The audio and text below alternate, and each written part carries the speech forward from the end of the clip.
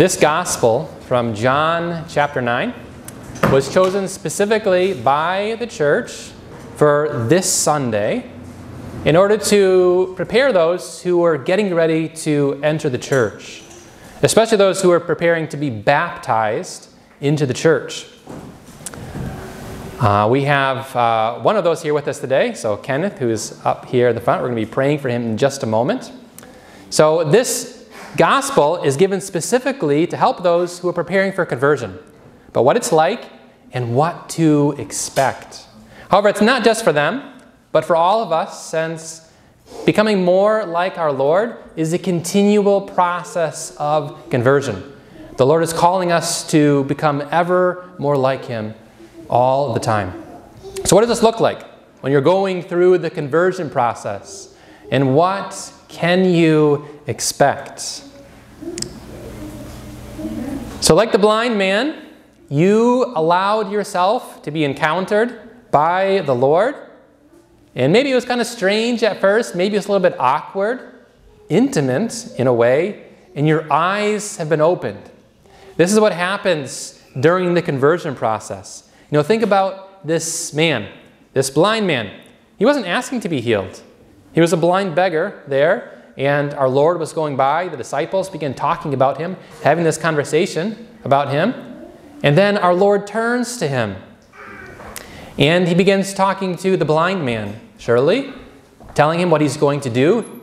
And then the blind man seems to be receptive, right? So the Lord spits, takes some saliva, spits on the ground, and bends over and kind of picks it up, mixed with the mud there, and makes this clay paste, or this salve.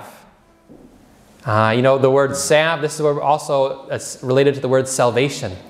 And he anoints, the gospel uses the word anoint his eyes. This is a foreshadowing of the sacraments. So when someone is preparing to be baptized into the church, oftentimes they receive first the oil of catechumens, preparing them for baptism. And then the Lord tells the man to go to this pool of Siloam and to wash. Another foreshadowing of baptism, the sacrament of baptism. And so that's what this man does. He goes to this pool, he washes, and he comes back seeing. Might be kind of awkward at first, you know, to kind of here's this guy telling, you know, rubbing mud on your face, on your eyelids. You know, that's probably the most sensitive area of your face, this thin little skin. Yet in spite of this awkwardness, the man was open to it and receptive. And he tells the guy to go and get in this pool of water. And he does it. So he responds well to the Lord, in spite of the awkwardness, in spite of the strangeness of this request. This is very similar to what you go through when you're experiencing the conversion process. The Lord encounters you. It might have been through a friend who brings this up to you, a conversation. Maybe it was through a book that you read or through a video that you watched online that someone had produced and put there for you to find. The Lord encounters you in some way. And then as you go through the conversion process, and maybe it's not quite comfortable at first, it can be a little bit awkward. You're asked to come forward in front of everybody and get prayed over as preparing to be baptized at Easter. Or maybe if you're already baptized, you are asked to go and participate in the sacrament of confession prior to coming into the church. This can feel maybe a little bit strange, a little bit awkward, right? Very intimate though. Our Lord is at work in this. He's preparing you through this, and maybe this unexpected way. You know, things happening to you during the conversion process might not be expected by the person going through the conversion process, but in reality, this is very common. When you think about St. Paul, when he was being converted, the Lord threw him to the ground in front of everybody. Probably a little embarrassing, maybe a little awkward. Or think about St. Peter, when he was going through the conversion process. The Lord called him the devil at one point. A little awkward, right? To be called the devil by the Lord. But these things happen. So it's a little bit maybe strange. It doesn't quite feel too comfortable going through this process. And yet, in the midst of this, you know, this man's eyes are opened. Your eyes are opened to the beauty of the gospel, the grandeur of the kingdom of God and how it's set up so beautifully, the moral teaching of the church. Yeah, it's awkward, not quite expected, but it's good. You can see. Your eyes are opened.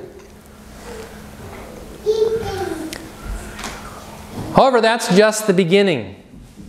When you're going through the conversion process, people often experience difficulties, challenges. And when that happens, what do? Where do you turn? That's when the Lord encounters you again and more fully reveals himself to you and invites you to respond. And this is what happened to this blind man that was healed. You would think, he probably thought, surely, that, listen, I've been blind my entire life, and here it is, I can see. My eyes are opened. He was super excited, full of joy, and he expected the people that he knew, people who knew him, to be just as joyful, just as excited. But that's not what happened.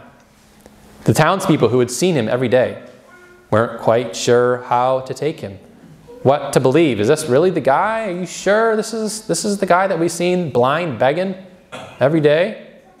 They got on a disagreement about it, and they don't know what to do, and so they take him to the synagogue officials. And the synagogue officials get in an argument about the guy. They don't quite know what to do with this guy. How is this possible that someone could be healed? That a medical procedure could be done on the Sabbath? That's against the Sabbath. This can't be right. Let's bring in his parents. And so they bring in his parents. Now you would think that of all people, your family during the conversion process would be those that would support you during this time. And yet that's not what happens. Often, in many situations, with this blind man that's now healed, his parents, they're afraid that if they say the wrong thing, they're going to get kicked out of the synagogue. And so they don't really stand up for him. They're afraid. They're very cowardly in the way that they respond.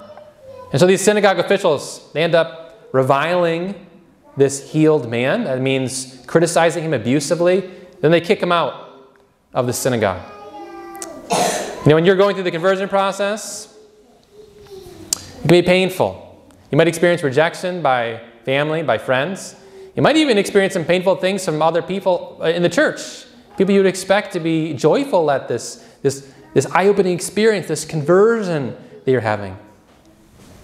And yet this is not uncommon. This happens to many people in these difficult times. Remember St. Paul, when he went through the conversion process, the church, most Christians, were not particularly receptive of him. They were afraid of him. They'd heard about the persecutions that he'd done. And then when he went and preached the gospel, he went to the Jewish people, the people he knew best, his family, to the synagogues. And they rejected him again and again and again. This was his experience of conversion, which is why he began preaching to the Gentiles, to the non-Jewish people. St. Ignatius of Loyola talks about a similar experience, being very painful, hard, and difficult during the time when he was going through the conversion process. When you're converting, it's painful at times. From family, from friends, even from people in the church. It's not what you expect. It's a joyful thing. Your eyes are opening.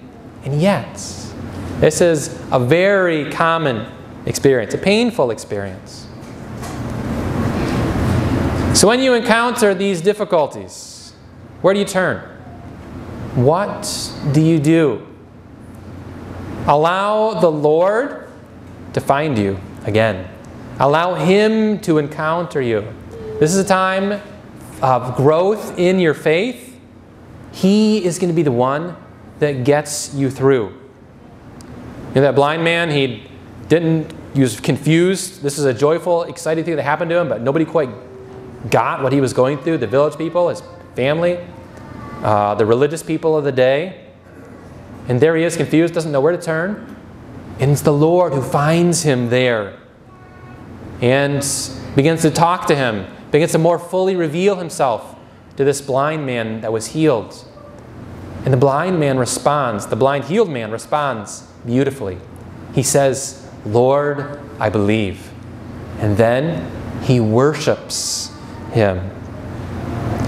So when you're going through difficulties, when you're being attacked maybe in very painful ways, remember that the Lord is there. He wants to encounter you. He wants to touch your heart, to deepen your faith, to allow you to experience the fullness of the faith. St. Paul, after his conversion, he spent 3 years over in Arabia, simply being with the Lord, allowing the Lord to encounter him, to mold him, to change him, to prepare him 3 years. Just like 12 disciples had spent 3 years with our Lord. This is what St. Paul did. St. Ignatius talks about, I mentioned this before, another homily, going to a cave and just getting alone, allowing the Lord to encounter him there, to touch his heart. I'm no saint, but there was a time in my life, a conversion that I was going through, that was very painful for me. So I was discerning to be ordained for a different diocese, to be ordained as a Catholic priest. I'd moved across the country to be a part of this diocese and had gone through years of formation and was told toward the end of that time, no, we don't want you.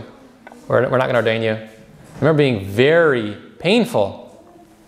I was being treated in a painful way, and I didn't know what to do. And it was then that the Lord encountered me, that he touched my heart, that he got me through that time. I perhaps didn't know, but he knew that I needed to go through that humbling experience. So as you're converting, it can be very painful, but remember that the Lord is there. He wants to encounter you, to touch your hearts, that you can find your trust in him, you can grow in your faith, that he is the one who's going to get you through. So whether you're newly converting, coming into the church in some way, maybe even being baptized, or you've been part of the church, you've been Catholic for many, many years, and the Lord is still working on you, still converting you, making you ever more in his image. Remember to allow him to continue to anoint you with his goodness, to wash you clean, making you ever more in his image, even if it's kind of awkward and not quite expected. And as you're going through this time and seeing ever more light, you think that others would rejoice in you, and when they reject you and revile you during that time, allow the Lord to find you, to encounter you, to help you to grow in your faith. You may put your trust in him, that you may worship him, that God may be glorified. Amen.